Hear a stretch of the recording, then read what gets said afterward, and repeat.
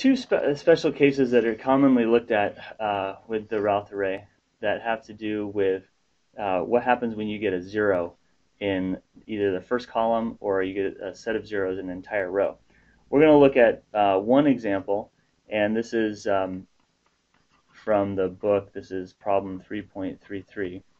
And here h of s is going to be the transfer function whose just some numerator over denominator, and the denominator is given as s to the fifth plus 3s to the fourth plus 2s to the third plus 6s squared plus 6s plus 9. So if we go ahead and formulate our Routh array, s squared, s to the 1, s to the 0, and we draw in our rows and start drawing in our columns. We end up, we have, again, we take the odd, the first and then third and fifth and so on. So 1, 2, and 6, and then we have a 0, and then all the other elements, 3, 6, 9, 0. Now that the top two rows are filled in, we can now start looking at the next row. And here, B1, I end up with a 0. And for the next element, I have a 3. And then I'm going to have a 0. And then for the s squared term, what I have to do here is, since I have the 0, I can't divide by 0. So I assume, okay, well, let's just say that this isn't 0. Let's let it be epsilon, some very small value, and which is approximately 0. And at this point, we're not going to make any assumptions about positive or negative values here. And then if I keep going down and I start calculating out the rest of the elements, I end up with 3 times 2 epsilon minus 3 over epsilon. And for this element, for here I get 9. And then down in the last row, I end up with, I'm going to call it D1, and I'll write it over here. And then I have a 0. And then finally down here, I end up with 9. And in this case, D1 ends up being, let's see, I have 9 minus 9 epsilon squared over 2 epsilon minus 3. And now what I do is I let epsilon go to 0, and I look for sign changes.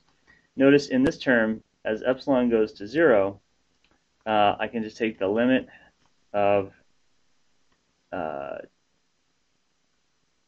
3 times 2 epsilon minus 3 over epsilon as epsilon goes to 0.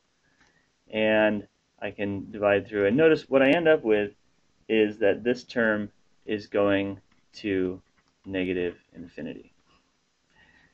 And because these guys cancel out, but I end up with a minus 3 over epsilon. Now if we look at the term D1, I see the limit of 9 minus 9 epsilon squared over 2 epsilon minus 3 as epsilon goes to 0. And I can just go ahead and take that limit right away, and I get 0 over minus 3, and that's at 0, and I end up with just 9. So now I go through and I start to count my sign changes. I go positive, positive, positive. It's almost 0, but positive. Then when I get to here, this limit ended up being negative, went to negative infinity, so that's one sign change. So there's a sign change. And then when I go from s squared to s to the 1, I go, that limit was 9, so that's negative to positive, so that's indeed a sign change. So it turns out that there are 2 sign changes, and we would say that that would be unstable. And if I go into MATLAB and again look at the actual poles, I would find that from MATLAB we find that the poles are at minus 2.9, 0.65 plus or minus j times 1.29, and minus 0.7 plus or minus j times 0.99. So indeed we see that there are two poles on the left half, or in the right half of the complex plane. The system would be unstable. Finally, we can use the Routh array to look at the idea of what we call parametric stability.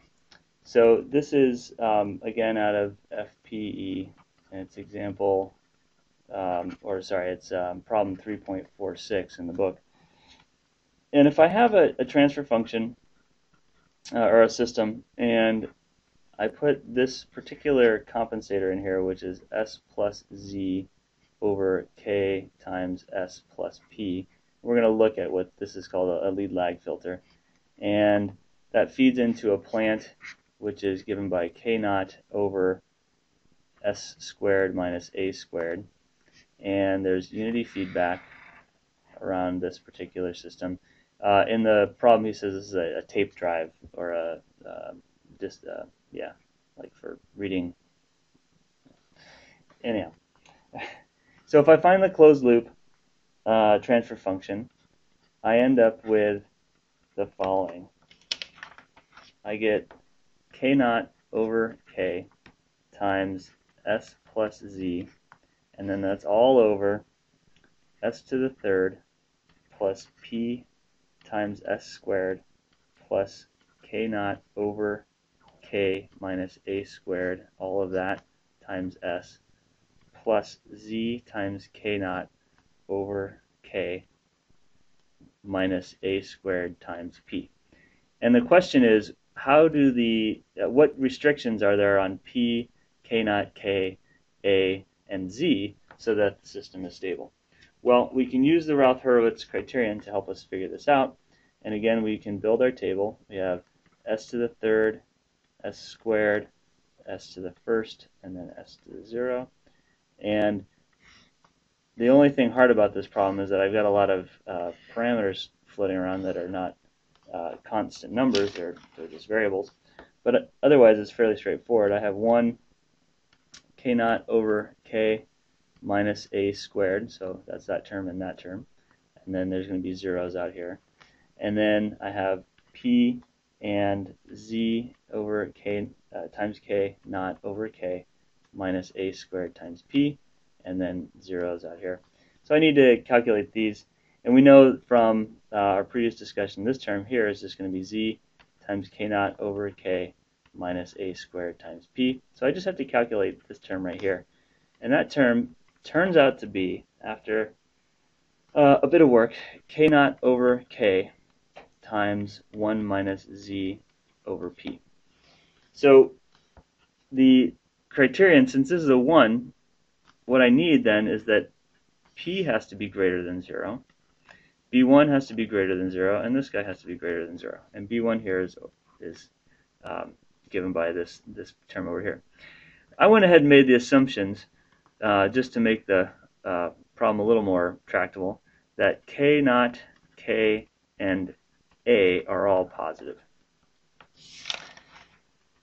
So if we make that assumption, then we can reduce our criterion down to that p has to be positive.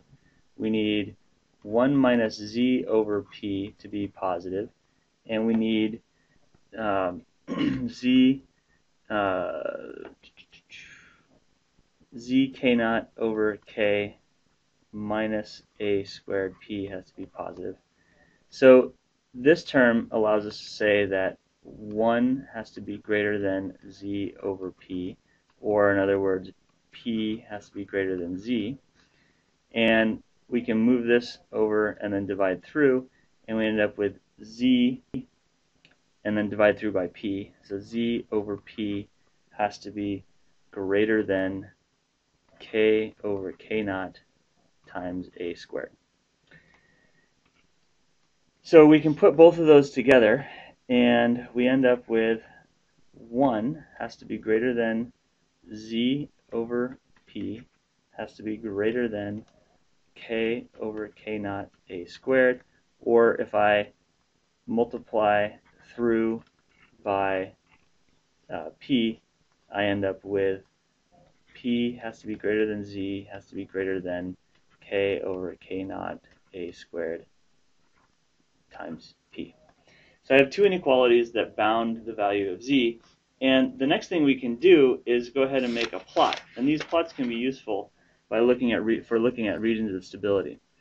So if I plot on a set of axes, I plot p versus z. This inequality is bounded by the line where p equals z, so that's just a line with slope 1, that's p equals z. And this other inequality is bounded by a line that has a slope k over k naught times a squared. And notice this k over k naught times a squared has to be less than 1 for this inequality to hold. So it's going to have a slope somewhere down here. So this is z is equal to k over k naught a squared times p. And then I can look at the regions of stability. For z less than p, I can't be in this area, so I can scratch all that out. And for z to be greater than k over k naught a squared times p, I can't be in this region, so I can scratch all that. So this is our stability region.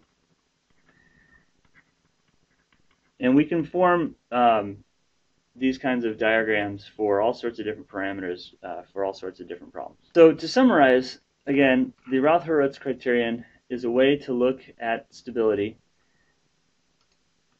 given the Routh array. And we can do simple examples where we have the coefficients and we don't necessarily want to calculate the roots, although this is a fairly trivial thing to do now with MATLAB. There are special cases where we have to deal with zeros in the first row or in entire columns. But the most useful thing of the Routh-Hurmitz array is to actually use the array to look at what we call parametric stability, which can bound our gains in our control law so that we can make sure the system is stable. Notice down here we found this relationship between p and z actually go into our compensator up here.